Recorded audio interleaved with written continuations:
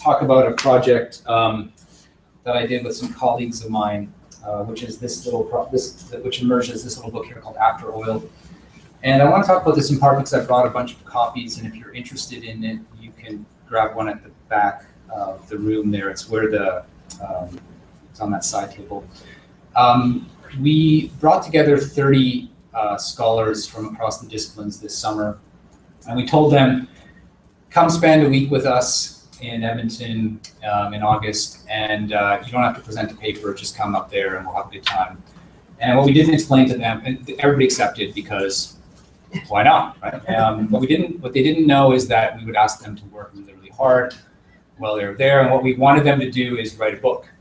So the 30 of us over 3 days wrote this short little book, which we then put together and published ourselves. And it will also be available from the new Culture and Energy series that West Virginia University Press is putting out.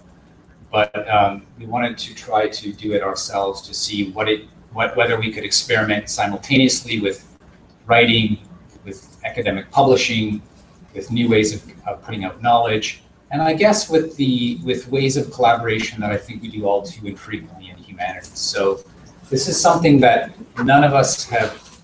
Oh, sorry, this is something that is kind of unauthored in a way, but which I think all of those who collaborated in doing this found to be a process that was as enriching an event as anything they've ever done in their careers, and is something that's a little bit different than sharing information via paper. So it's something that I plan to do in the future as well. And now, having said that, there's this new way of doing work, which is collaborative. I guess I'll go ahead and give a paper all on my own, but I'll make it short. And if the copies run out and you'd like one, just let me know. I can give you your address and I'll send you. Okay, so Stacy and I hope I can speak for her, we've been a little bit worried about the fact that our papers might not fit into the discussion that's been taking place for the past 2 days. We're not speaking about Latin America specifically. However, I think that a lot of the discussion has been about the necessity of new ways of knowing when it comes to thinking about the environment and environmental futures. And that I hope that this paper will participate in that discussion. And how it will do so is that it will insist on the need to think about energy, to make energy part of our understanding of society, politics, literature, new media, I guess of everything. It's going to make that strong claim. I think it also speaks, or I hope it also speaks directly to the role of the humanities in environmental discussions. And here I'm going to talk about the role of the humanities in making sense of energy systems. The title is Living After Oil. The subtitle is On the Energy Humanities, and that's what I'm going to try to make a case for. So, oops.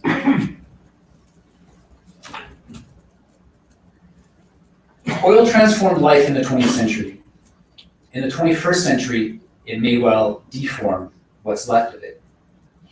Slowly, all too slowly, we're beginning to realize the degree to which oil has made us who and what we moderns are, shaping our quotidian existence close at hand, while narrating us into networks of power and commerce far, far away. At the heart of this newfound awareness of oil's importance to our sensibilities and expectations of perpetual growth, ceaseless mobility, and expanded social possibilities, is our recognition that over the course of this century, we will need to extract ourselves from our dependence on oil in order to transition to new energy sources. The transition we will need to make is not from fossil fuels to renewables, or at least not only that. Fossil fuels constitute a social form, a material arrangement of social relations, and a system of symbolic and imaginary investments. In June 2015, the G7 nations pronounced that the era of fossil fuels would end by 2100. With this declaration, we have embarked upon a calculated social transformation without historical precedent, especially given the scope and scale involved. By scope, I mean that the Earth's population may reach 10 billion by the end of the century, And the scale is, of course, that this transformation will have to affect the infrastructure of almost everything on the planet. In its abundance, oil transformed every dimension of life over the course of the 20th century. The looming threat of its absence means that it will transform us again, from people who are at home in the petrocultures we have devised for ourselves, to creatures who will have to shape themselves to contexts and landscapes they can barely imagine. Living with oil only very recently became an interesting problem for social theory. This is proving difficult to do. This is in Edmonton, by the way. It's part of the playground apparatus there. If you're a kid, you want to go outside, you can play with swings. You can also play with the pump jack. Living with oil only very recently became an interesting problem for social theory. Already the challenge has shifted to imagining what living after oil means for history. If the first transformation happened largely without us realizing it, the second transformation, the one away from fossil fuels to some other social form, will only take place if we make it happen. It may be that the delayed, deferred political revolution that has haunted modernity will demand changes very different than we had ever expected. Actually existing socialism and capitalist liberalism have been both enabled by ever greater levels of per capita energy use, a luxury we are unlikely to have for the socio-political revolution demanded today by the state of the environment, as much as by the social injustices that still comprise life on the planet today. What I'm presenting today, then, is nothing less, perhaps, than the conditions for a socio-political revolution, one that requires a new political language, a language perhaps of things like energy inequalities and energy commons. So let me say it again, and as directly as possible. To be modern is to, I can talk about this afterwards, the one Latin American connection I could think of. To be modern is to depend on the capacities and abilities generated by fossil fuels. Without the forms of energy to which we've had access and which we come to take for granted, we would have never been modern. This strong equation of energy and modernity has two consequences for social theory and our concept of history. First, it necessitates a fundamental reconsideration of our understanding of the forces that have given shape to modernity. Our dominant narrative of the modern combines the expansion of rights and freedoms, the advent of scientific insights and technological innovations, and the ballooning of capitalist economies. Holding these very different spheres of social life together, however uneasily, under the sign of progress.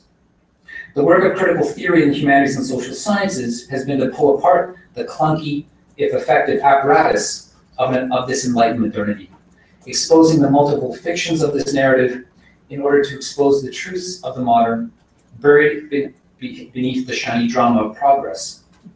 The drama, in other words, that proclaims that each year is bigger, richer, freer, better than the one before it. That rights and freedoms, when and where they exist at all, have to take place through a process of Kantian maturation rather than be enabled all at once, points to the limits of a liberalism born in the Industrial Revolution rather than speaking to its supposed self-evidence. And as studies of European imperialism and the modern world system have repeatedly shown, the progress and growth of the global north has been made possible only by centuries of exploitation of the people and resources of the global south. These important critiques of modernity have nevertheless left a key element out of our understanding of the modern, which is energy. Economic growth, and so too the expansion of access to the goods and services we have come to associate with the experience of modernity are, and I'll say it as strongly as possible, are a direct consequence of the massive expansion of energy use by human communities, especially, though not only in the global north. The capacities and freedoms that are connected to the modern, from the opening up of leisure time to expectations of almost unfettered mobility, are similarly the consequence of a world awash in the kilocalories generated primarily by fossil fuels. While the story of modernity isn't reducible to the use of energy on an ever greater scale, an account of its developments, transgressions, and contradictions that fails to address the role played by energy in shaping its infrastructures, for instance, cities designed around automobiles, or its subjectivities, mobile consumers with near infinite powers, including the superhuman ability to reach any point on the planet in a day, and everything else in between. An account of modernity that doesn't include such things can't help but misrepresent the forces and processes shaping historical development, especially over the past 2 centuries. That access to and the struggle over energy has had a role in shaping modern geopolitics is evident.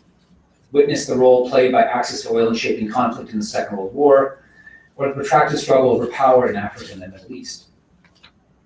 What is less evident, however, is the degree to which the energy riches of the past 2 centuries have influenced our relationship to our bodies, molded human social relations, and impacted the imperatives of even those very activities we group together under the term culture. In his essay, A Short History of Oil Cultures, Frederick Buell maps how the dialectic of exuberance and catastrophe, characteristic of modernity, has found its way into culture. And this is his quote. In popular and also high cultural discourse, people's bodies and psyches are refigured as oil-electric energized systems, and avant-garde artists become the experts who most aggressively convert these energetics into new styles, new aesthetics, new poetics, end quote. Culture, in other words, is imbricated in the same energy system as the economy. I've made a similar point in a past issue of PMLA, arguing that instead of challenging the fiction of surplus, as we might have hoped or expected, literature participates in it just as surely as every other social narrative of the contemporary era. Ever more narrative, ever more signification, ever more grasping after social meaning. What literature shares with the Enlightenment and capitalism is the implicit longing for the plus beyond what is. We might come at this from the standpoint of population growth too. In the modern era, the rapid expansion of humans on the planet from an estimated population of 1 billion in 1800 to 7.3 billion this year has been facilitated by, perhaps even animated by, growth in the availability and accessibility of energy and its secondary products, such as fertilizers from fossil fuels. And this, more people each using more and more energy, has in turn had a decisive impact on the environment. The second consequence of adding energy to our accounts of the modern experience is that it offers us a new vantage point on global warming and environmental crisis. One of the principal causes of global warming has been the emissions of CO2 produced by the burning of large quantities of fossil fuels. I know this is no surprise to anybody here, but I think it has to be said as directly as possible. The problem of global warming is at core an energy problem. The link between energy use and global warming is perhaps obvious. The operations of industrial capitalism and the civilization it brought into existence have had a deleterious impact on the global environment. It makes sense that there will be a focus in environmental studies on shifts in how we employ fossil fuels, that is, switching from coal, oil to natural gas, or on transitions away from fossil fuels to forms of renewable energy. But too often, these changes are envisioned as narrowly technical ones. Much of the contemporary discussion about energy in relation to the environment imagines energy as an input into modern social and material processes that doesn't really alter their character very much, if at all. It's seen as little more, that is energy, than the gas that runs the engine of a society whose shape and form is largely independent of it. But just as energy is essential to a fuller understanding of modernity, its critical role in shaping existing social structures, lived and material infrastructures, and even critical practices points to those sites in which change will have to take place if we are to address global warming. Even if it envisions difficult, large-scale shifts in the dominant source of energy, the existing language of energy transition is most often defensive. It's insisting on changes in input alone in order to preserve global capitalism and its systems of property and profit.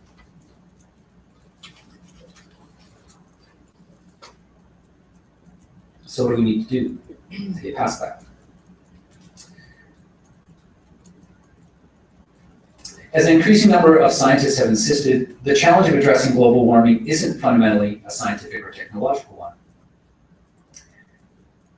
Environmental scientists have played a crucial role in identifying the causes and consequences of global warming, including projections of what might occur if we fail to keep increases in global temperature to less than 2 degrees Celsius, as it appears we're poised to do if we haven't already.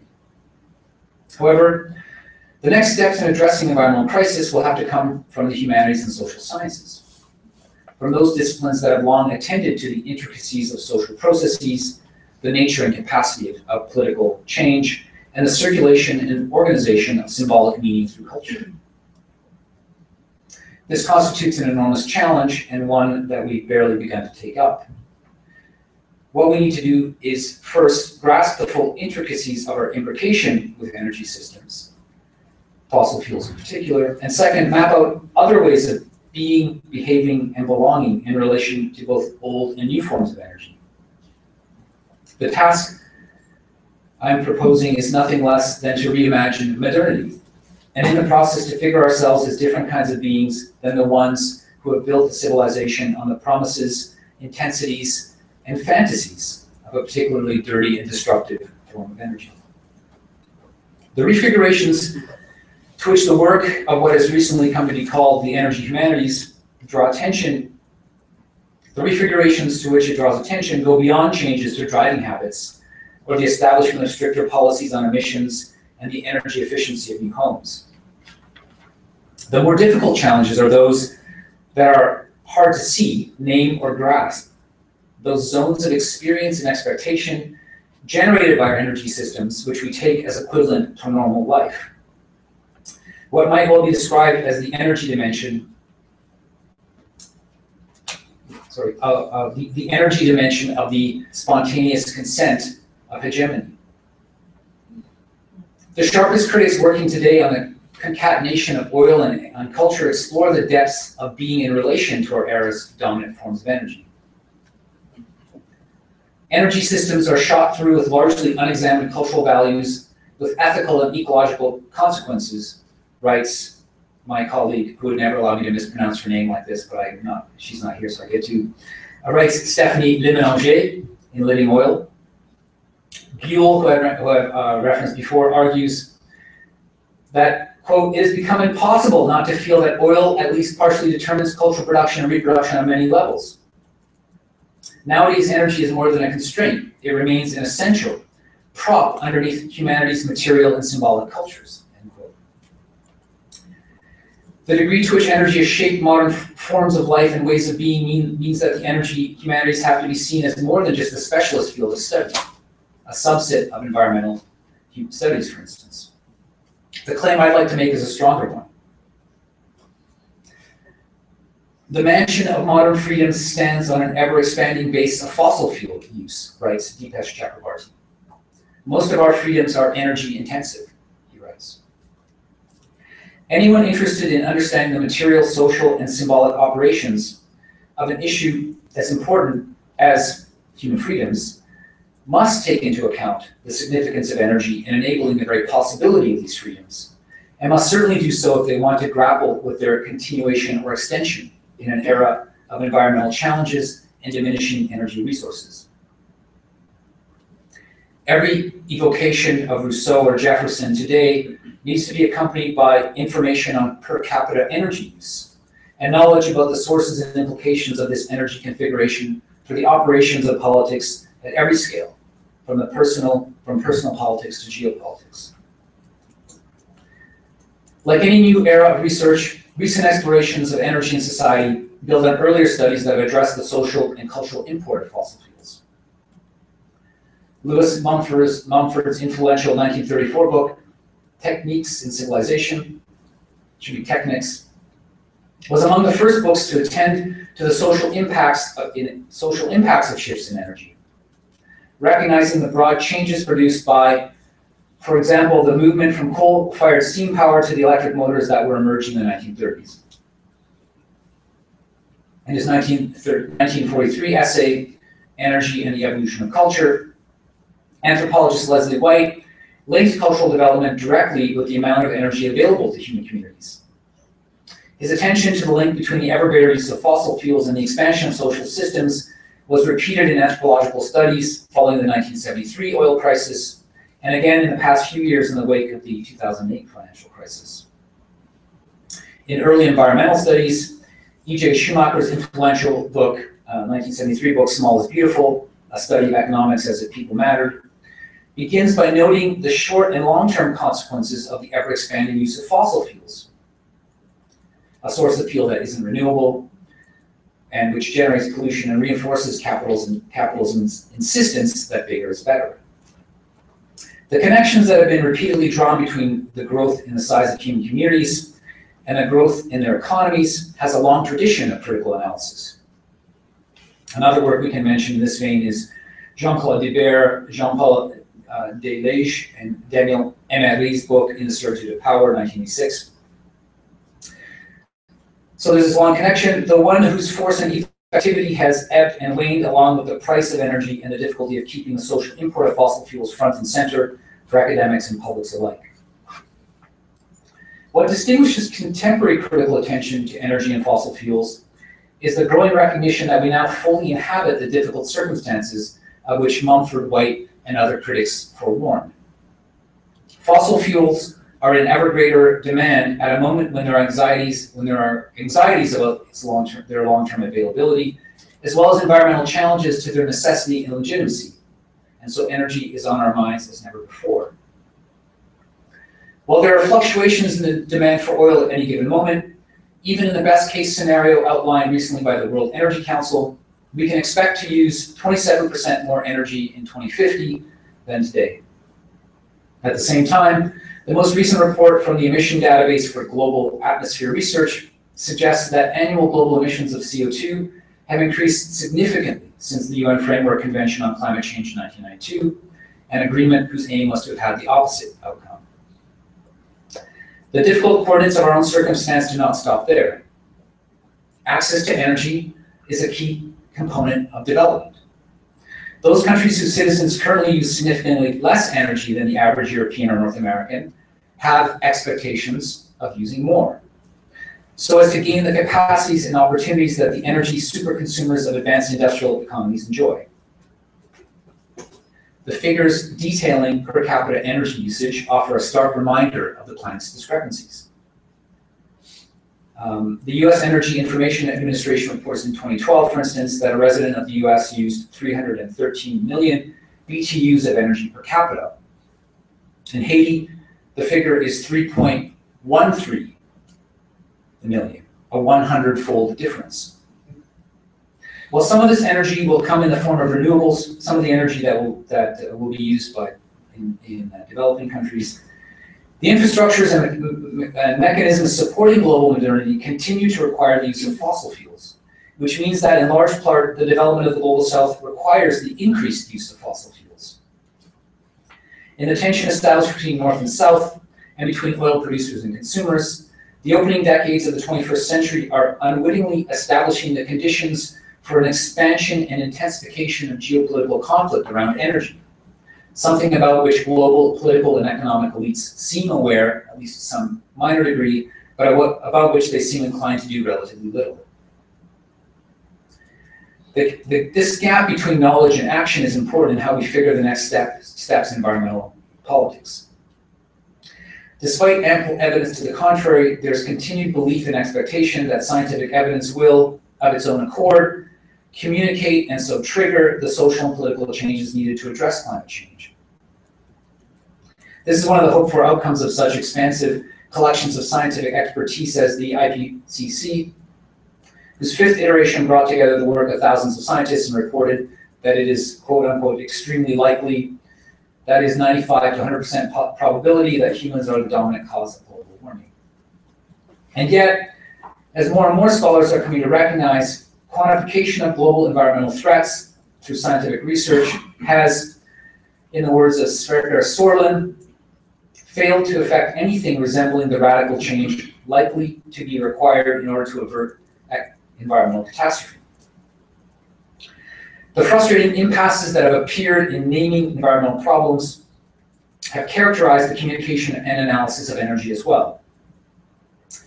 In his book, Carbon Nation, Fossil Fuels in the Making of American Culture, historian Bob Johnson reminds us that, quote, "We industrial peoples have preferred to keep our energy dependencies out of sight." One of the issues explored by many of the contributors to a forthcoming book called Energy Humanities that my colleague Dominic Boyer and I are just finishing up is the structure and function of what might be termed energy epistemologies. Energy in general, but fossil fuels in particular, have been surprisingly hard to figure, narratively, visually, and conceptually, as what I've been claiming it is, a central element of the modern. Petroleum firms have been amongst, Petroleum firms have been amongst the biggest companies in the world since the modern advent of oil, and they remain so even in an era of computers and social media. An alarming array of everyday goods, without which we might find it hard to live, are made up of petroleum byproducts.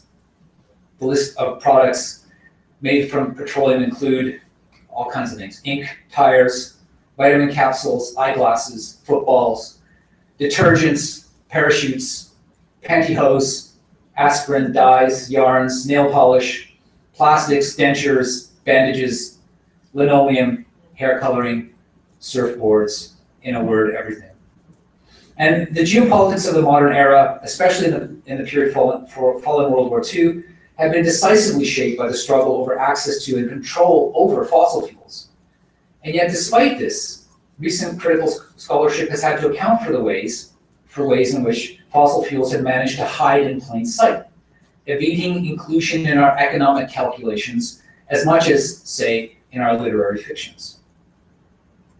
Recent film, fiction, and visual arts, like the images I've been showing here, have begun to explore the character of our energy epistemologies, with the aim of grasping the curious invisibility of such a powerful substance as oil, while also trying to render fuels nameable, readable, and visible. One of the takeaways of research that has already been carried out in the energy humanities is a broader understanding of the peculiar, if hitherto unremarked, philosophical characteristics of fossil fuels, and perhaps two of the dominant energy source of any given era. If it has been so difficult to grasp and grapple with so important an element, it is in many respects because fossil fuels are saturated into every aspect of our social substance. The dark, black, inky liquid that we sometimes encounter as oil is in fact a ruse. It gives away this obvious sign of itself, dead and harmless, so that it might all the more powerfully inhabit and shape the modern under the cover and with the force of its own darkness.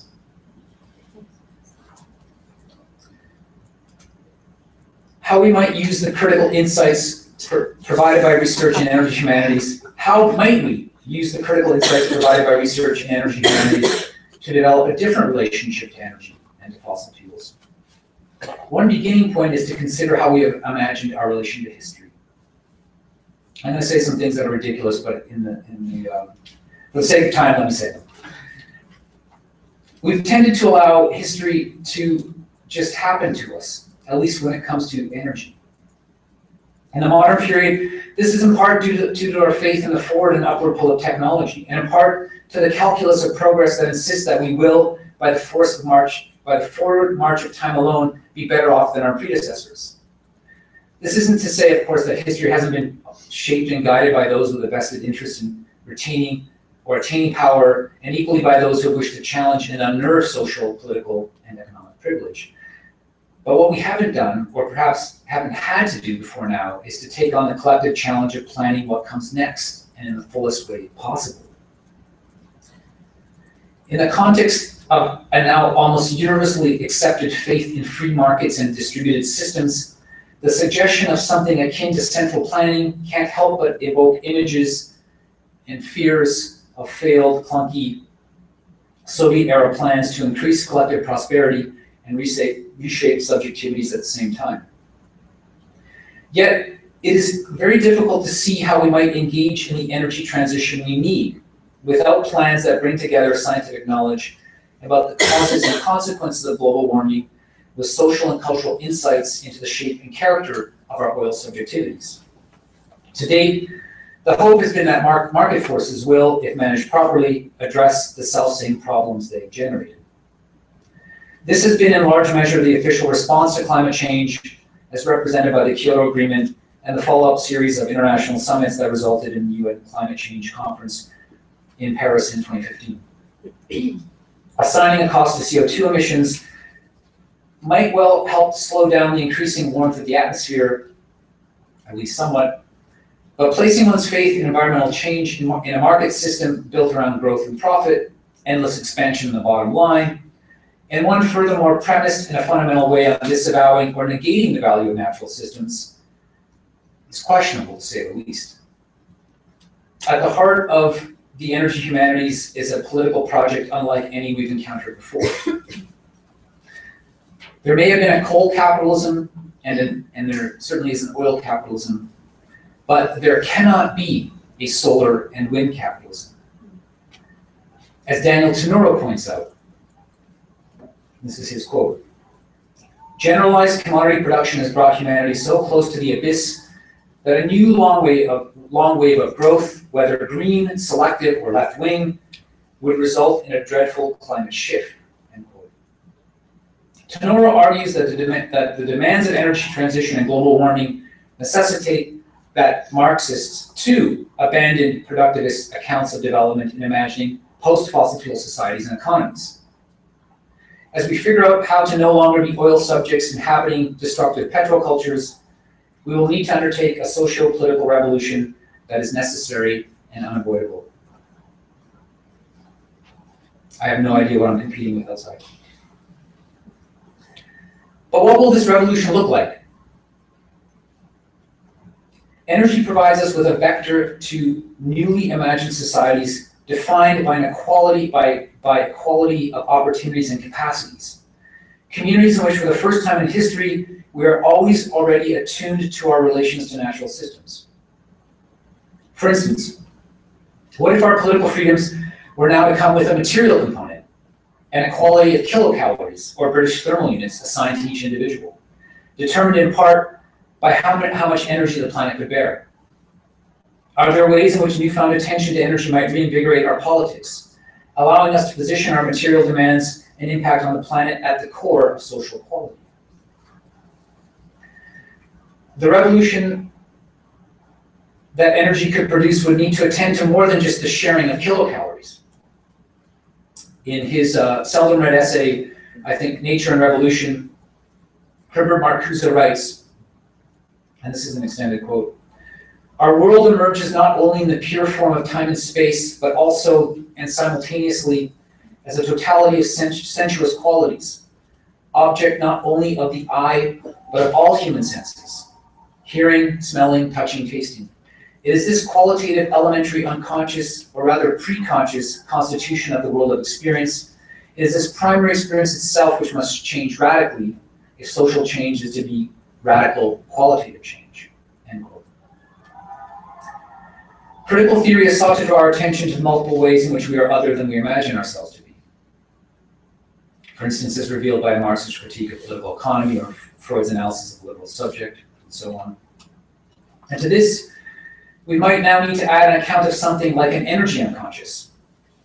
Our everyday practices and activities have been shaped by energy in a way that we've never fully understood. If we are to be able to address the environmental challenges we currently face, we need to understand that something like primary experience, in Marcuse's account, has been constituted by fossil fuels. If one aspect of our revolutionary transition will concern the social uses of energy, another will refigure the coordinates of our primary experience, doing away with, for instance, the fundamental divide between human and nature on which the modern has been built. To move forward, our critical work will also have to push past our inherited categories of analysis and action.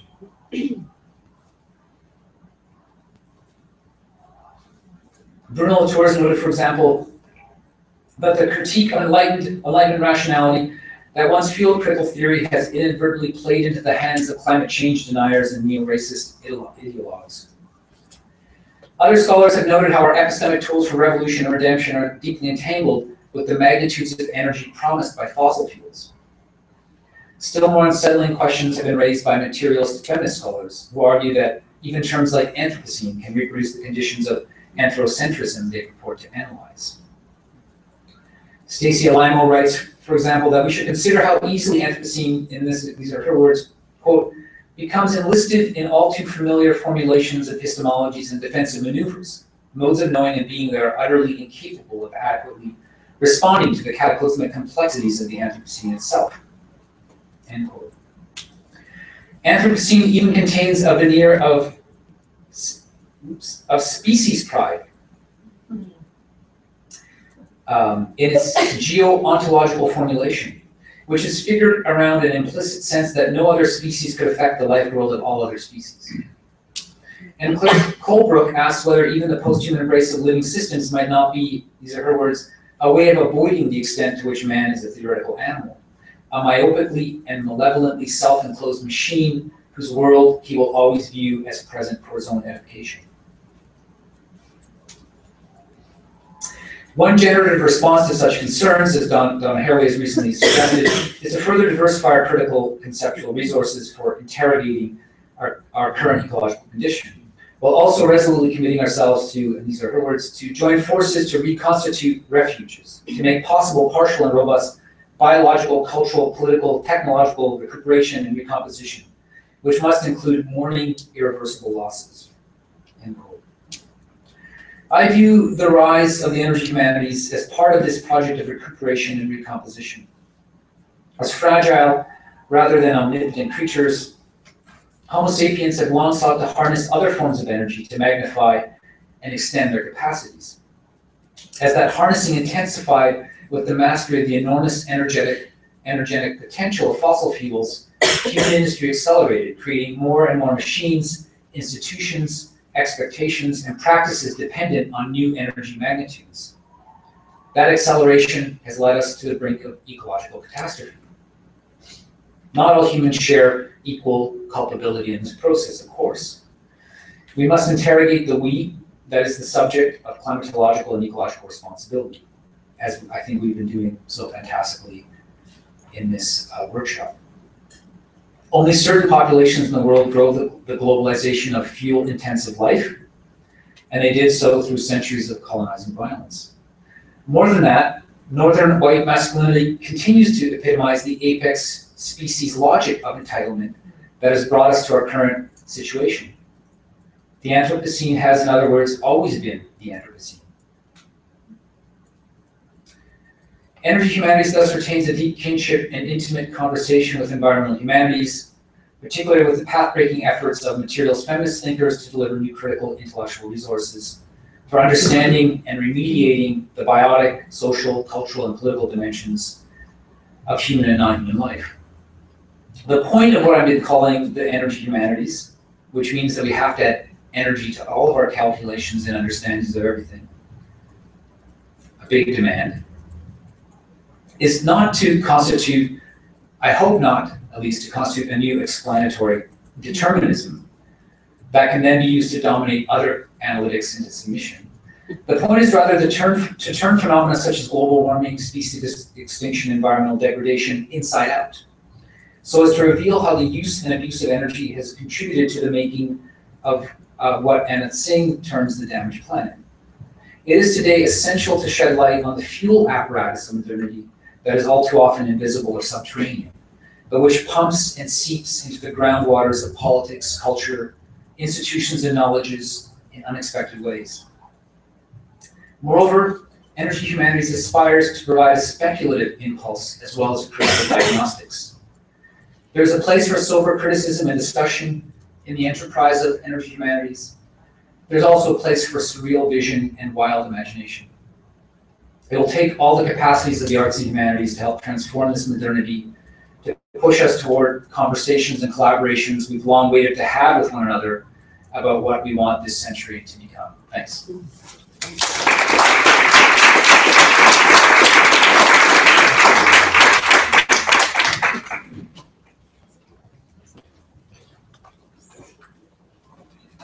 Mm-hmm.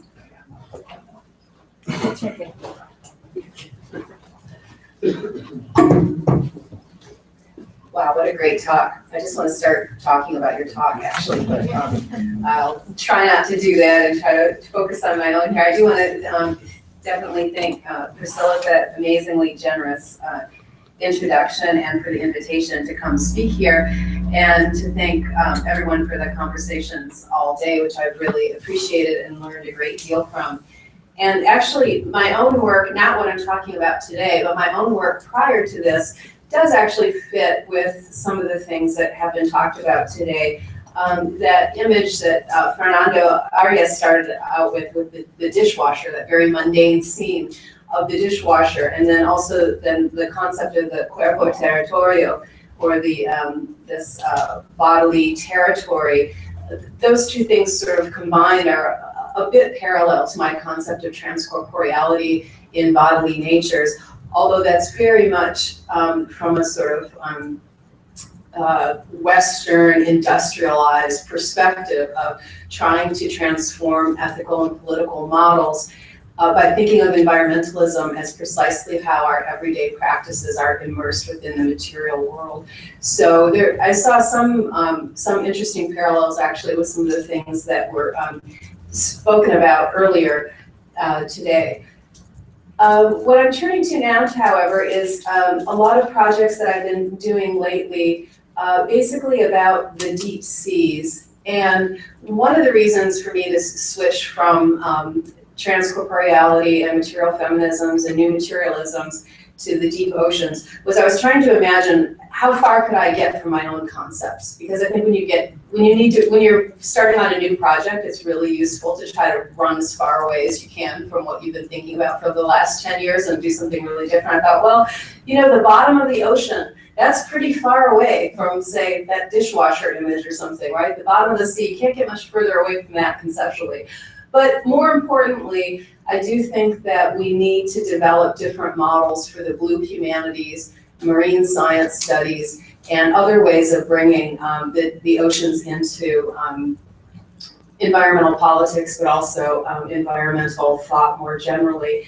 And this is a really important time because on the one hand, you have something like the Census of Marine Life, that global project that took 10 years, and they found all sorts of new creatures in the seas and they had this impossible task of trying to figure out what was actually in the ocean, what lives there and how many, which of course they knew they couldn't do, but all of that information has come out, and there's this strange sort of anachronistic race. So here we are in the midst of the 6th great extinction, and yet we have this incredibly anachronistic situation of discovery of new creatures, even as they're barely being discovered before they're already extinct by the very technologies that have moved deeper and deeper into the ocean. So the ocean is in great peril. Actually, Imre showed in one of his slides, the marine fish catch has transformed by 35 times, magnitude of 35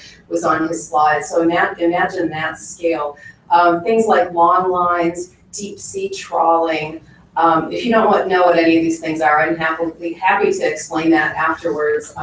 Something like the bycatch rates in fishing industries, do you know what that is? Those can be from 70 to say 95%, which means 95% of the creatures that are killed, say with the long lines, dolphins, birds, fish, everything is thrown back as garbage because they're only fishing for one kind of fish that they're going to serve. So now I work in, I don't work in Latin American studies, I don't work in decolonial or post-colonial studies, but this ocean project does have a kind of frame or horizon around it when you think about the fact that just as with climate change, the people most hurt by these practices would be the people furthest removed from them. So if you think of all of the people on the planet who rely upon the ocean on a small scale, where they're going out themselves and fishing on a small scale, and that's been their livelihood. And then what's destroying the oceans by and large are things like industrialized fishing, industrialized dumping, a lot of the first world practices. So there is a kind of framework here that does look at those inequities, although that's not what I'm talking about directly. So what I'm going to talk about is, well, basically I was invited to write for a project called Veer, and we had to have a verb. And we were supposed to keep making the verb be a verb and not a noun. So there's a sort of you know, commanding you to unmoor throughout the talk. So, you know, you can participate in that mentally, I suppose, here. And my talk is pretty short. I kept it short knowing I would be the last one and that you wouldn't want me to go on too long. So it's actually, I've given you a big framework in the introduction, but the talk itself is pretty short. But I'm happy to talk about all sorts of other ocean writings that I've been working on. Oh, so basically the point of it is this larger question of sort of theoretical question of what does it mean to develop a kind of philosophical blue humanities. And I will say, actually, this oddly echoes something that Imre just said, because I was thinking about what is the role of humanities, and one of the things that I came up with was speculation, right? But for me, I think that with some of the ocean science that's coming out, one of the things that people in theory and the humanities can do is a kind of speculation with that scientific information as it's coming out. And so the unmoor is basically asking that question of what our frames would be.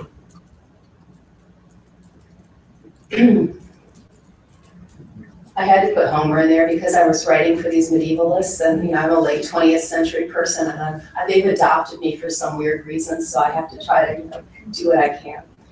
Okay. Rushing into the sea. Oh, and I apologize, I have a very bad cold and cough, and if you can't hear me, just let me know. Rushing into the sea in a mad dash to conjure up concern for ocean ecologies that face accelerating threats. A blue ecocultural studies must first unmoor.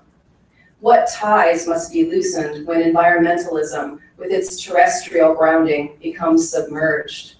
Two-dimensional maps flatten and distort as marine habitats must be comprehended through vertical dimensions.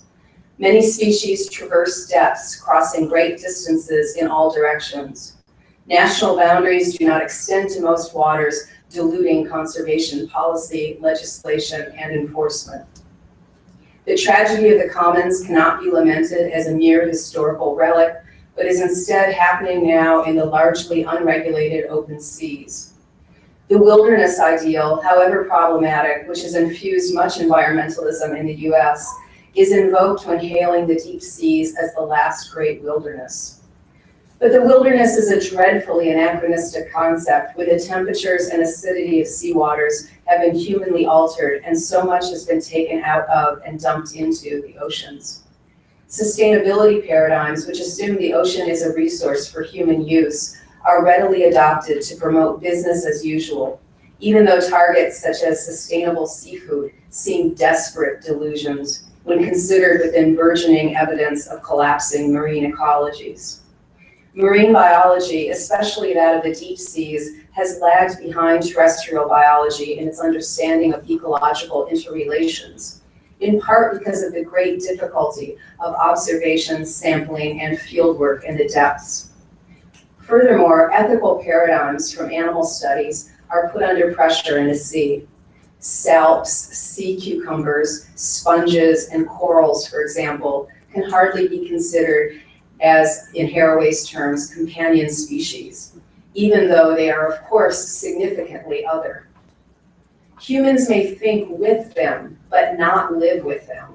We cannot trace embodied, co-constitutive relations or cultivate playful, respectful interaction with, say, the blobfish, despite its uncanny humanoid face.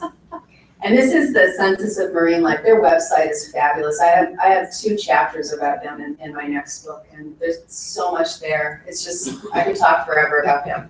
But who doesn't love the blobfish? Okay. Conversely, categorizing sea creatures as weirdly alien rather than companions expels or objects these species from territories of human concern. And I'm gonna, since I know my talk is really short, I am gonna do a really quick rant about James Cameron and how much I hate him. Because Cameron is all about, he does all these things with the deep seas, and it always has, whether it's a documentary or science fiction or his own trip, it is always the same. It's always, okay, we're gonna go to the bottom of the sea, And what will we find at the bottom of the sea? We will find space, outer space, space aliens. And so for me as a feminist, a Western feminist, there's this whole trajectory where, you know, here, supposedly he's submerging. Oh no, it has to be about transcending. It always ends in transcendence, in outer space with aliens. So this is a documentary where she is a scientist, and she reaches out at the end, and a real self that goes by, which is unbelievably beautiful, cool and weird and amazing enough, has to then turn into a stupid alien at the end. Like, why? Why isn't this self good enough for you, James Cameron? That's my question. Not a fan. Okay, rant is done. I will go on. Such figurations bolster the anachronistic narratives of discovery, James Cameron, that seem to provide a refuge from human culpability, as if we could imagine that creatures in the deep sea exist beyond the reach of anthropogenic harms. Yet these marine species, even the as yet undiscovered, must live in Anthropocene waters that are warming, acidifying, and ravaged by industrialized fishing and mining. The fantasy that the ocean is so immense as to be untouched by human incursions, and the temptation to enjoy oceanic feelings or other states of marine bliss may make unmooring into a solipsistic affair, a structure of feeling lacking the ethical or political leverage that would propel ocean conservation projects. Similarly, to unmoor may evoke fantasies of wilderness and wildness, cutting ties and letting go, perhaps to encounter the newly discovered creatures from the deep whose already iconic images stress their weirdness.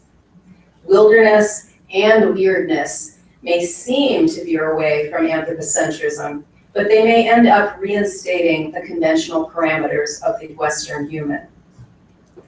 Despite these warnings, to unmoor, begin by imagining life in the depths. Willem Flusser and Louis Beck in Vampiro Toothus Infernalis, itself a very strange, even unclassifiable meditation on the vampire squid from hell. If you know, this book is in a post-humanities series with Minnesota. It's written as a sort of fake scientific treatise. It's very difficult to know what to do with it.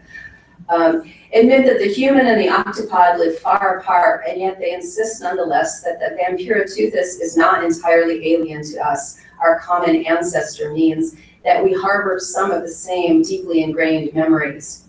Notwithstanding evolutionary kinship, it is no small feat to conjure the Dyson of this mollusk, to begin to see with its eyes and grasp with its tentacles. Quote, this attempt to cross from our world into its, admittedly, a metaphorical enterprise, but it is not transcendental. We are not attempting to vault out of the world, but to relocate into another's. Our concern is not with a theory, but with a fable, with leaving the real world for a fabulous one. Metonyms traverse transcorporeal networks, while metaphors demand some kind of imaginative leap. And yet, to unmoor would not be to rise and float in the air, but to descend and hover in the depths, not to dissolve into the ocean as an immense imagined void or abyss, but to grapple with the existence of a multitude of non-human lives in the seas. Departing from Flusser and Beck here, unmooring would not entail, quote, leaving the real world for a fabulous one, since the real could not be more fabulous. Also, their opposition between theory and fable not only seems murky, but a marine science studies should seek to add reality rather than subtract it. You know, in Latour's terms, with the clumsy waiter, we're never able to add reality. We're always just dropping the dishes and subtracting it. Also, they're returning to Flusser and Beck's insistence that crossing from our world into that of the Vampiro Toothus is not transcendental. It is worth noting Donahue J. Haraway's critique of the God trick, of a limitless, objective, disembodied vision, the conquering gaze from nowhere. To unmoor entails such sorts of situated knowledges, veering away from veering away. Except, after grappling with one's own situated epistemological and political positioning, one would still need to engage with the scientific captures of marine life, the terribly mediated, compromised, yet sometimes passionate accounts of creaturely lives in the depths. Unmoor by practicing informed, intentioned speculation about other creatures' perspectives, modes of being, and life worlds. Sit with these speculations long enough to shift the terrains of environmental concern, to include even the still as yet unknown species of the deep seas. But then, cut away from any sense of certainty, except that which insists other creatures cannot be contained within human conceptions. Even the familiar cat next to Derrida, seeing him naked, darts away from conceptualizations. Quote, "Nothing can ever rob me of the certainty that what we have here is an existence that refused to be conceptualized, a rebelle à tout concept." Despite Emily Dickinson's musings, the brain is not deeper than the sea. The brain cannot absorb it because there is no it there, no sea as such, whatever that as such could even mean. But instead, multitudes of interacting species, ecology, substances, and forces that make marine animal studies, like the marine sciences, a formidable venture. Drawing on phenomenology rather than Haraway and other feminist epistemologists who could be cited here, Michael Marder in Plant Thinking, A Philosophy of Vegetal Life, contends that, quote, "the spatiality of all living beings, unmoored from their objective determinations and emancipated from a global disincarnated perspective that disavows its own perspectivalism, will require that a different sense of what is above and what is below be laboriously worked out from the standpoint of each particular life form in question." It's a tall order. Contemplating such a multi-species spatiality would be vertiginous enough on land, but to descend with these transmogrifying seascapes may be akin to the vertigo, giddiness, anxiety, and intoxication of nitrogen narcosis, as not only space but time may warp, twist, and ripple away. Jakob von Uexküll considered the standpoint of different animals, proposing that even space and time are relative to each creature.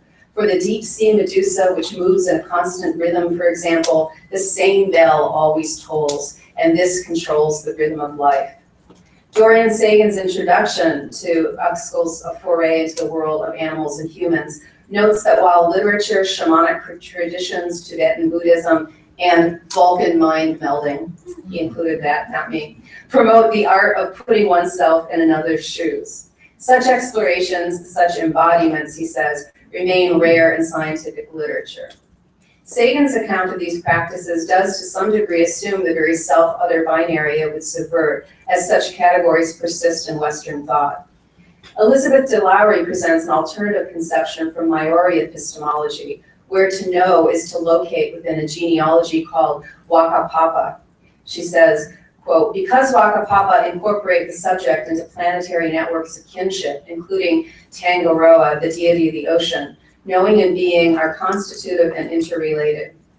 It's doubtful that Western subjects would trace planetary kinship networks, even though evolutionary origin stories of life beginning in the sea are frequently invoked by ocean conservationists and scientists like Sylvia Earle and a lot of others. The question of the relationship between knowing and being remains central, in my view, to a post-humanist, new materialist conception of a blue science studies that veers into or begins with a marine animal studies so as not to end up in the ocean as a void. To unmoor, to set off for an oceanic animal studies would require imagining the lives and worlds of myriad marine species, with 1 million or more species in the ocean and many more that are not yet discovered. To unmoor by conjuring fabulously creaturely lives would be an immense praxis. Would such a praxis be compositionist in Bruno Latour's terms, as it proceeds from the knowledge that the ocean is not nature in the modernist sense, since it is not always already assembled, but must be composed, quote, from discontinuous pieces? Certainly, and this very sense of things is often echoed, though in very different terms, by many marine scientists and ocean conservationists when they stress that the new discoveries in ocean science, from new species to ocean acidification, happen within a context in which so little is known that all must be composed from discontinuous pieces that are rather hard won. But Latour's quest for that, quote, common world, even though it is, quote, slowly composed instead of being taken for granted and imposed on all, still suggests a unified transcendental perspective from which humans assemble and contemplate the arrangement of pieces.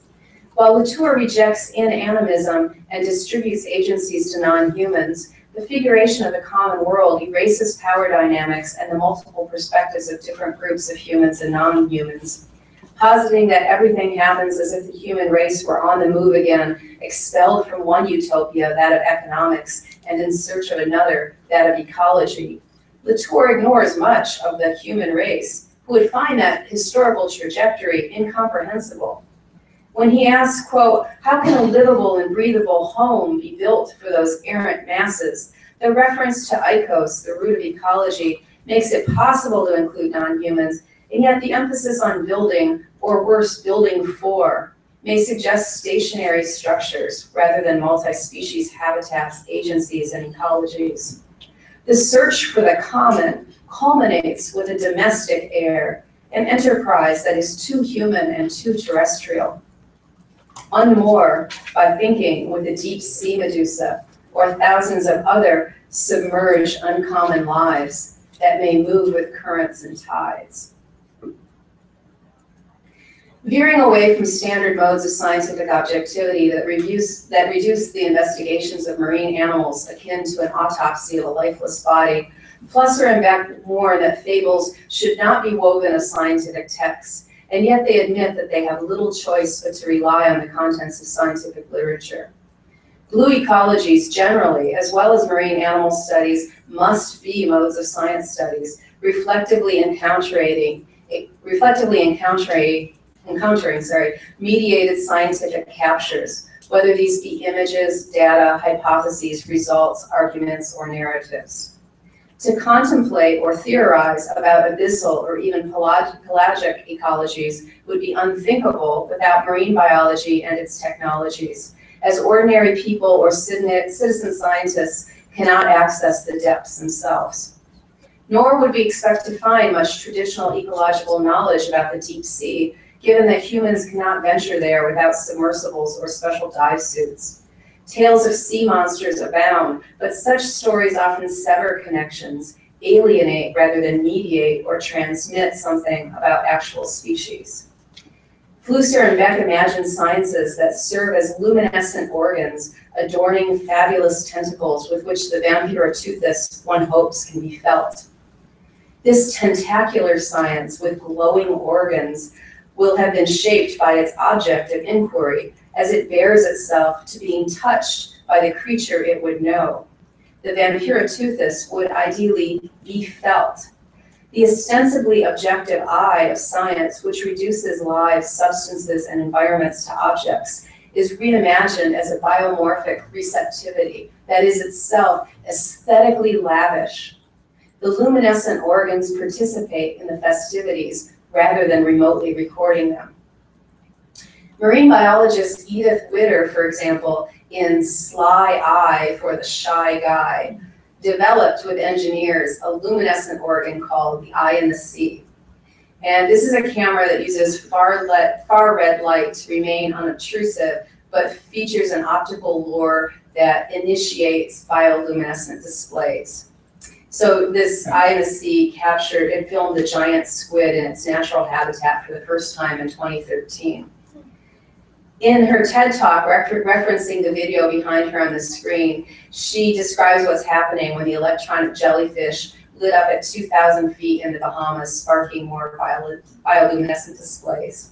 She says, we basically have a chat room going on here because once it gets started, everybody's talking. And I think this is actually a shrimp that's releasing its bioluminescent chemicals into the water. But the cool thing is we're talking to it. We don't know what we're saying.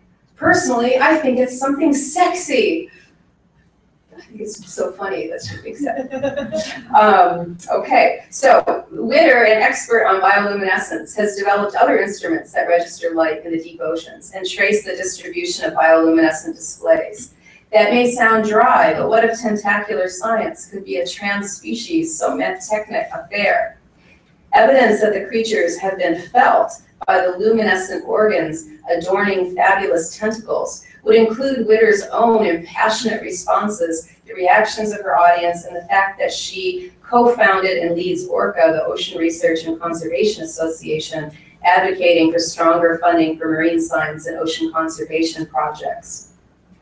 Veer toward intimate science and impassioned politics. Witter has spent many hours, thousands of feet down in various submersibles, but it was her first experience in a WASP suit at 880 feet that sparked her addiction to bioluminescence, when siphonophores lit up even the inside of her own suit, and she was surrounded by puffs and billows of what looked like luminous blue smoke, and it was breathtaking. Ellen Prager in Chasing Science at Sea writes that, quote, researchers who study the deep ocean, the experience in a submersible can be astonishing, so much that it can be hard to stay focused on science. In these instances, enthusiasm may turn objective scientific narrative into the layperson's words of excitement. Ooh, ah, oh my God, and holy shit are a few of the descriptors that have been uttered under such circumstances, some even recorded for posterity, says Ellen Prager. Few laypersons have the opportunity to experience the deep seas, to exclaim, holy shit, unburdened by professional protocol.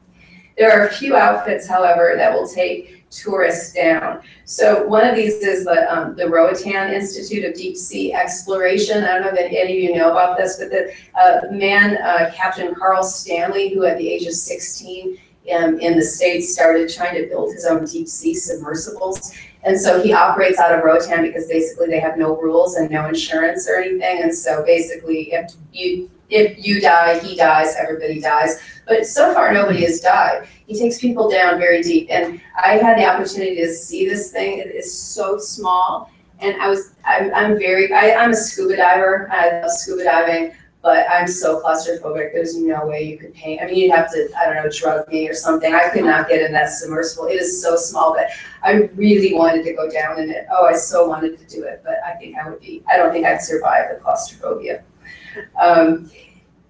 Okay, so I'm not going to talk all about his reactions here. He says that the descent promises, let me see how much more I have. Since I promised you I'd be fast, so I don't have that much more. Okay, so he takes people down and let's see, I say the descent promises encounters with exciting creatures veer from the obvious critique of touristic commodification, colonization, and the spectacle to hear the call to recognize and think with non-human, non-terrestrial modes of life. Unmoor from academic modes of critique that are saturated with the dry detachment that shields the human from less masterful affects. Artist Michelle Atherton, who intrepidly took the trip in Stanley's submersible, reflects on her experience. Quote, this is the total blackness of the abyssal pelagic zone in which we are descending, totally unmoored from the terrestrial. When lights are turned on, illuminating their surroundings, Atherton experiences an aquatic immensity with no end. Our orientation is scrambled, we've lost all sense of perspective.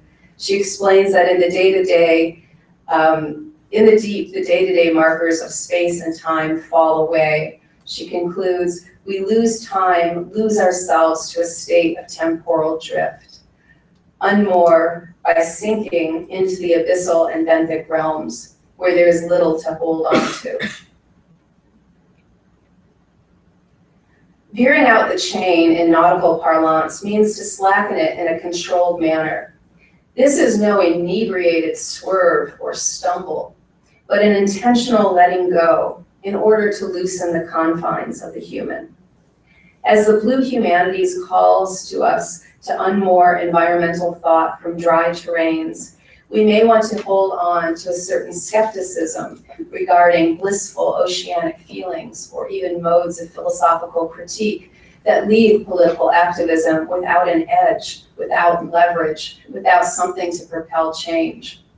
Floating too freely may be counterproductive. Mette Brilde and Nina Lucke warn at the end of Cosmodolphins that self-abandoning vis-a-vis the wild other is a destructive mode of denial that ignores the fact that we do have some opportunities for subjective and socio-technical intervention. Some of those interventions would entail the imposition of boundaries on what we relish as unbounded in the form of the creation and enforcement of marine protected areas, which would ideally protect even the sea vents, the deep sea mounts, and the sea floor, which is going to be mine soon for manganese model nodules and other things. The deep seas are certainly not alien to industrial fishing operations or the companies planning to mine seabeds. Capitalist and neo-colonialist mappings annex rather than expel these zones. Blue humanities and ocean conservation movements need to reckon with the particular challenges the deep seas face and relish the fabulous diversity of marine species while avoiding conceptual maps that alienate. If there is to be an environmentalism and activism, a philosophical, artistic, poetic reckoning with the scale of human alteration of the deep waters of the planet, it will require figurations that grapple with the realities of marine ecologies as they are continually being composed and recomposed, and translate them in ways that are culturally and politically potent. To unmoor means not only to sever what binds environmental thought to this shore, but to cultivate alternative images, stories, and highly mediated dispatches from the depths, to mobilize enchanting cultural productions that will lure us toward an environmental ethics and politics that can traverse the scale of the seas. Thanks.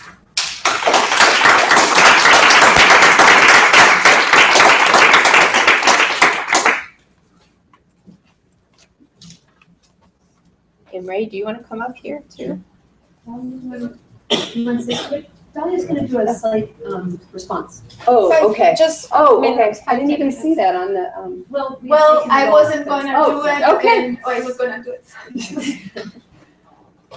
Let me just say hi. If you don't mind, I just plug my. What? I was going to plug my. Okay, you can. You can? Where? Down here? Wait, my phone. Here.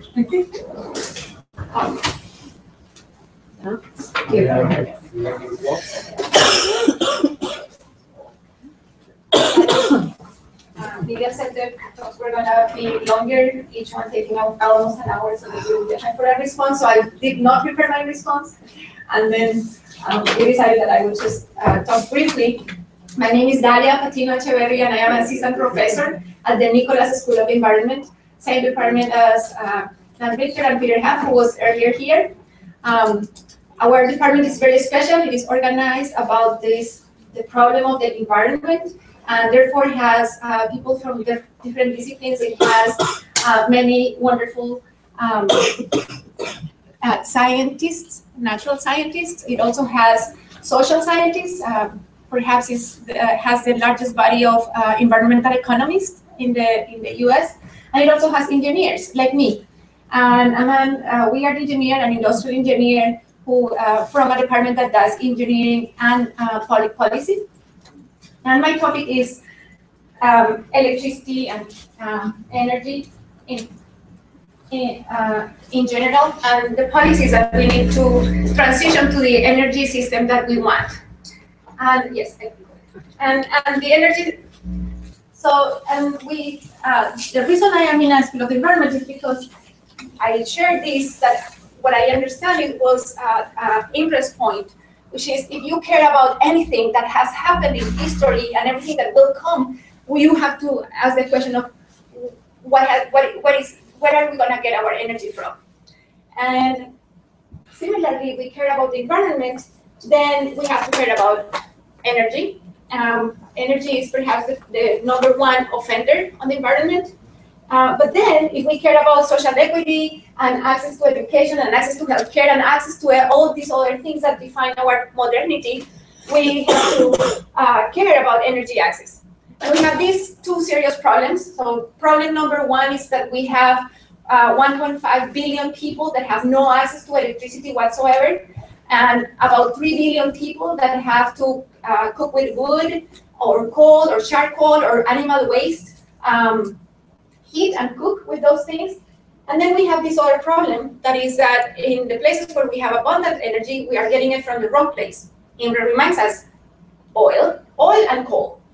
And what we know is the following. We need to avoid catastrophic climate change. And we have about an 80% chance of avoiding it if we keep our warming below 2 centigrades. And limiting those 2 centigrades, we have to stabilize our concentrations in these numbers, 400, 450. And our concentrations now are 380. That says that, and we emit about 2 parts per million per year. And that means that we have to reduce emissions by 60% by 2050. And because, and that's also comes from Imre's talk, not all countries are equally guilty, they don't share the guilt, then the industrialized countries have to reduce their emissions by 80%. And this is a tremendous challenge. And this is a figure that illustrates that. Every little point here is like having one large coal plant, like the one in this picture, or 120 nuclear power plants, or 36 of the largest 20 wind farms in Texas. That's just one little thing here. And this is how much energy, this is how much energy we have been consuming, and this is where we are today for electricity generation in the US, just in the US. And then this is if we add all the energy we use for industrial processes and for residential heating and cooking. And this is if we add all the energy for the transportation. And if we want to reduce and decarbonize, become those zero carbon citizens, then we have to do something we have never done. Can you see the step, the steepness of those lines? How fast we need to move if we want to accomplish this goal in 20 years or 40 years or 60 years. It's a really tremendous challenge. And the challenge is not only due because of this pace at which we have to build this new infrastructure. It's also due to many difficulties. We have to first find what is the best infrastructure, and then design policies to invest in that infrastructure, in that ideal mix. So we don't know what is that ideal mix. But even if we know what is the ideal mix, we have to come up with a way to do that ideal mix. And then we have to come with a way to operate that. And then we have to come up with understanding what is the kind of human behavior we need. And even if we knew what is the kind of human behavior we need, because we think we know, but we don't know really very well, we would have to make that behavior happen. And that's when the humanities and the arts come into place, because there is 2 shares of what we have to do is over there. So we have many problems. So the first problem is the problem I approached, and is this problem that we were saying, well, it's the problem of transformation that we think is this problem of transformation of all the geopolitics of this planet. And this problem is very hard for many reasons, because these investments that we will make are largely irreversible. And once we build them, they are there forever, for 40, 50, 100 years. And how they perform depends on many uncertainties. And I'm going to show you just a couple of uncertainties. Well, this is, let's just, it's hard to choose which one. And if we wanted, let's say we wanted a system that is reliable, we have electricity at any time, and it's also affordable, so it's cheap, we would have coal, but that wouldn't be clean, of course. And if we had, we wanted a system that is affordable and clean, I'll show you is not clean, but clean only in the sense of air emissions, not everything else, then we would have wind. And then if we wanted reliable, we would have wind and PV or PV solar, but we would need batteries, and then we would have much more extractivism, and this wouldn't be affordable, unfortunately. And then we have other sources. And when we say clean for coal and for wind and PV, we mean clean only on the very simple stage of generating electricity. But if we talk about the full life cycle of wind and PV solar, and we remember that everything is connected with everything, which is the very first law of ecology, then we can come up with Imre's quote from someone else. Who said this quote, that any new long wave of growth, whatever that growth is, even if green or selective or left-wing or whatever, it would be terrible, because any other emissions are happening. So there are all these uncertainties, like the projections we made today about how we're going to not depend on oil in 100 years, rely on predictions of prices. And we have done a terrible job predicting prices. This is a prediction of natural gas from the US EIA. The black line is the reality, and the other lines are just projections. Every year they put out a projection, and every year we are wrong. So we have a lot of uncertainty, and I love this paper, and I love Stacy's paper, in that they were both very hopeful. And one thing that I found fascinating is this idea that we really have to reinvent everything. How do we analyze things and how we act? And so far, action hasn't happened, and probably that's because of an excess of optimism and pessimism. Excess of optimism because we are hoping that technology will solve all our problems, and then excess of pessimism because we stop acting individually, because we think that there is a drop in the bucket, that whatever we do as individuals is lost. And if we get beyond that and start thinking in these new categories of analysis and action that we may need, then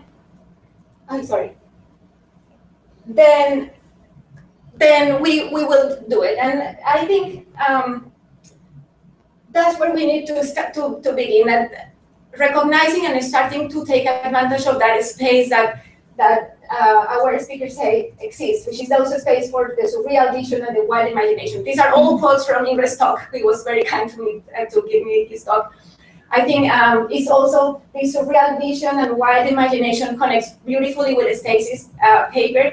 Is showing that we don't even need to imagine it, is there. Is that nature that we have, and we need to protect, and it's our responsibility to respect and consider sacred.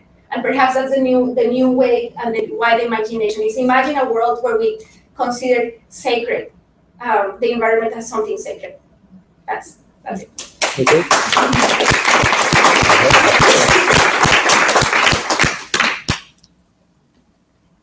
Okay. What's next? It's Friday afternoon, 5:20. Do we have any reactions, comments? What's next? Can I say something really quickly about? Please. So one of the things about climate change discourse and sustainability discourses that have bothered me, especially in Bill McKinnon's 350.org, is that there are no other species, right? So I think one of the issues in terms of motivating people to care about any of these things that are represented as abstract or in terms of numbers or levels, I think is a multi-species perspective that has to do with extinction and how many creatures will be lost. And I think our earlier discussion of what is it that motivates people to act, in a class that I taught many years ago on climate change, there was a story about how a particular newt in England was going to go extinct because it wouldn't be able to cross the highway. So when the climate change changed the territory and it would have to cross the highway and go north in order to survive, it wouldn't be able to cross the highway. That would be it for the newt. And the thing that was amazing to me is all of the different things that we read and watched in this class. It was the story of that newt that got the students. And so they came in, and my issue with narrative is I think that narrative doesn't do anything unless it actually can translate into some kind of action. And what those students did then is every day when they walked in the class, they turned off the lights.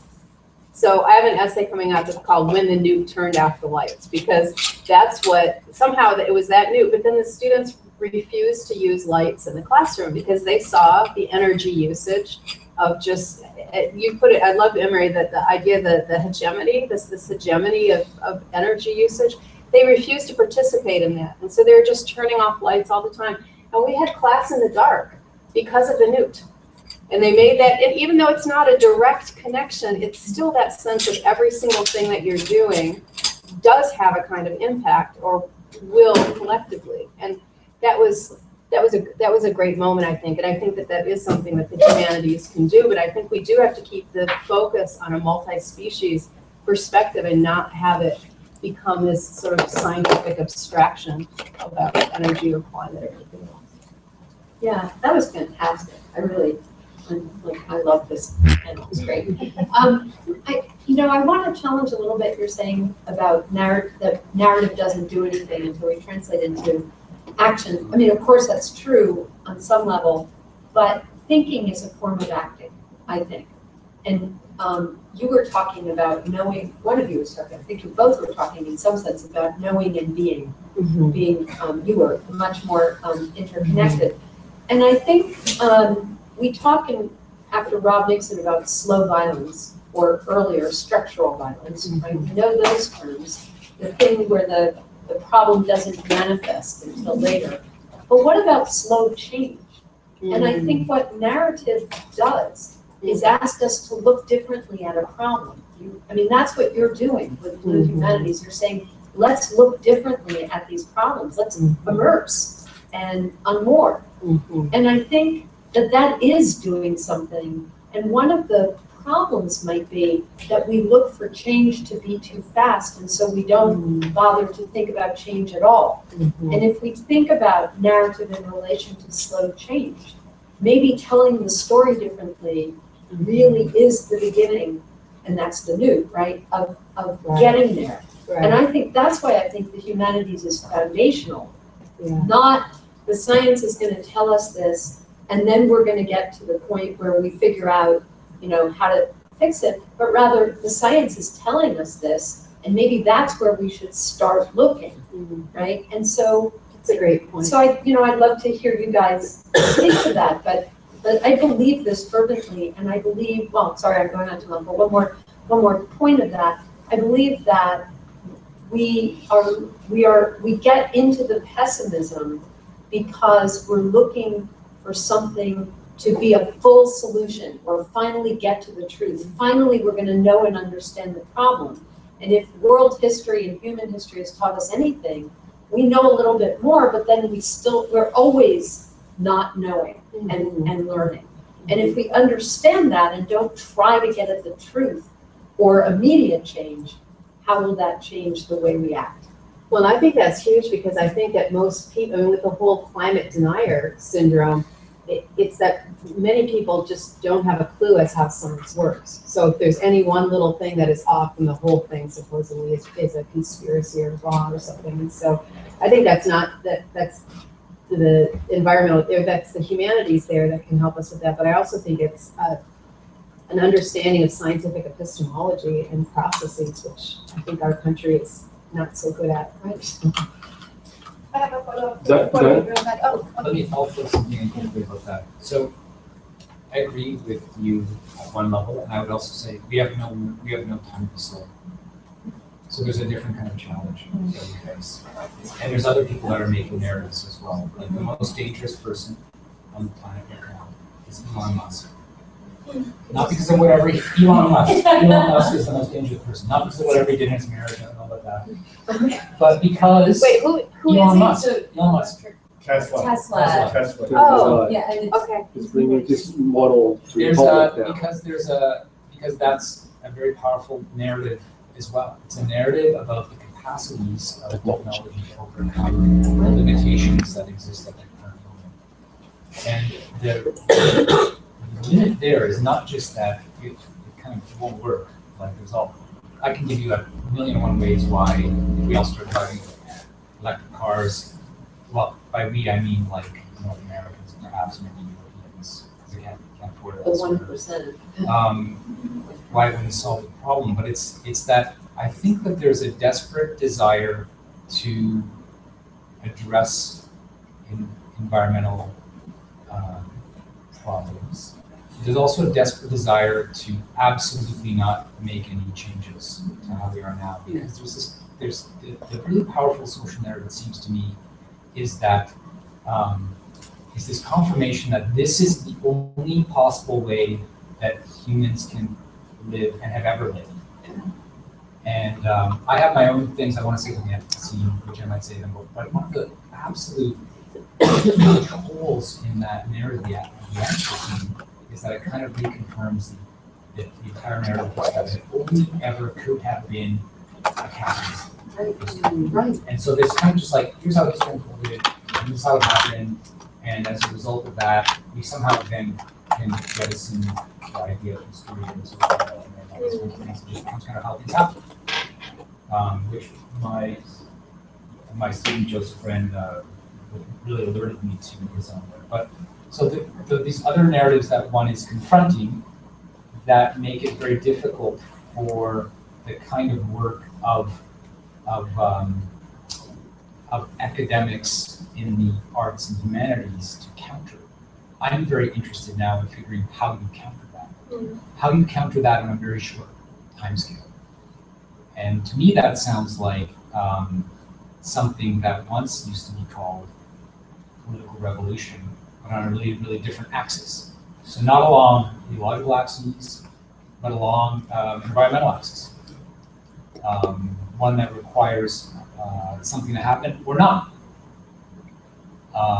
And I'd rather kind of position it that way. And part of the reason for figuring it around energy is that to me, it makes it starkly available. And you did a fantastic job responding to us. I've never seen a respondent do a PowerPoint. With quotes from the talks, I know.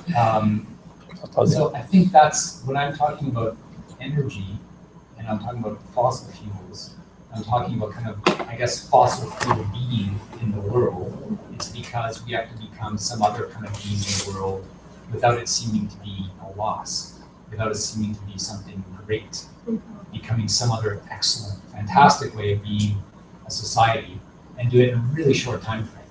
So we've not done this, and I'm really curious to see if we can do it. I guess I would still say, I mean, I take your point, but I would still say you have to begin by changing the story. Yeah. And I think that's your point. If the story is capitalism is the only way we could have developed, and the only thing we can imagine, and the only way we can solve, I think you're right, we're not getting there. We have to retell that entire story to imagine a different way, right? And so I still think it begins with narrative or story, or you want to put it. I mean, I don't see how it could be. Dan wanted to say something. Dan, Professor. I before Imre, is that right? Yeah. Before he got connected with Priscilla's idea, I was more in awe of the idea that for some of us, this is very important, that we can't just repeat the story of doom. Yeah. Some of us have to appreciate that time proceeds, at various paces, but it definitely proceeds slowly. And we're in the trenches. I appreciate both you trying to wake us up, but I really like this idea, and I don't ever hear it. And one of the reasons science is failing is that we never think about how knowledge accumulates in Donna Bell, which is generation after generation. And the reason I wanted to have Christina here is that, to me, she is one of the very few scientists that stay in a place, learn about a place, develop a long-term experiment, and is handing it off to her students. So I would say, I mean, I like both of your ideas. They're both necessary, but boy, I don't hear Priscilla's counsel very often. So thank you, Priscilla, for energizing us both. Okay. I have one last question for which is about your reference to Relational and his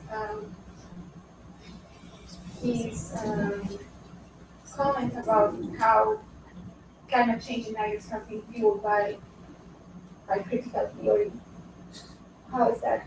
This is in this recent article in Critical Inquiry, where it's not that they've gone ahead and read everything, it's that it makes it provides a certain kind of capacity to underwrite.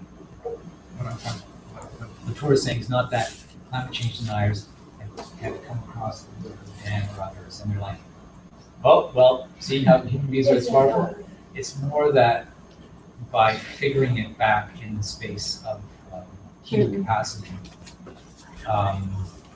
it means that they don't have to. It's like you've gone so far afield in reshaping the environment and ecological scale. Even if it were true, that's the point.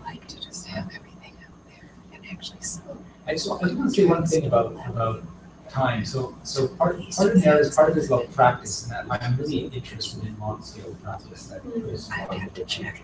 So I'll say this really quickly. In Canada, you have quite aggressive curbside recycling program for houses. So that means in the city I live in now, which is in Edmonton part of the time, Toronto part of the time. Edmonton, they recycle everything. You have organic recycling, you have whatever. Just put it all out there. And it isn't just like fictional recycling, you don't think it's trash, but you do this massive recycling. So my mother, who's from Hungary, do you want to email she doesn't really get what this is. She tries, but she doesn't really get it. She'll never get it. My son doesn't know how not to do it. Yeah. Like he would have to really try hard to like suck it. I just don't. And so he just does it. It's like For lots of it's reasons. how you do it. It's ready to hand. Like that's how you do it. You separate stuff out as you do it. And to me, that gives me a lot of sense of capacity for the current scale of change that but it has to happen in all kinds of spaces in the same way. And I would say that comes across from I would love to talk about the bias. But that comes across to my son not as some impediment, not as some like horrific thing that weighs him down, but as something freeing, actually. And so he just does it willingly. Not even willingly, he just does it. And I think that if we had more of those kinds of systems, it produces that capacity. Like when I think about I was in Vancouver in the fall, and part of the reason I was there was to look at their car sharing programs, because there are so many of them and so extensive. And they have, they run off phone apps. You don't have to take them to specified sites, just drop them off somewhere in the street once you've used them. And it has meant that people between, this is my sociology before my hat, probably, 18 to 25-year-olds, the car owning rate has dropped practically zero. It's so expensive to have insurance.